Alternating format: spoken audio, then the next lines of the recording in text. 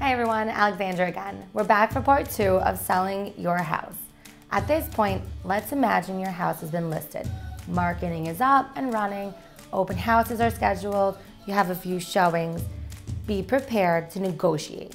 Your agent will be your middleman, handling all negotiations with the buyer's agent. Remember, your agent has a fiduciary responsibility to you.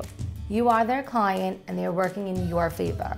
Your agent can help you determine the best offers based off down payment percentages, readiness of the buyer, any contingencies, and of course, the overall sale price.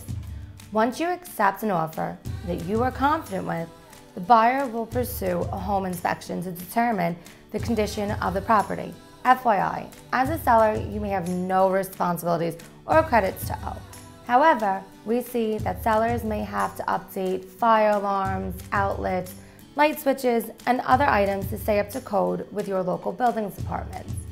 After the home inspection is completed, your attorney will review contracts and terms of sale with the buyer's attorney. Then you'll sign. We recommend you start packing. Depending on what state you live in, you can close in as little as 15 days or up to 3 months. Either way, it'll be a good idea for you to be prepared and ready to go when the time is right. Hope this helps all of our homeowners out there doing their research.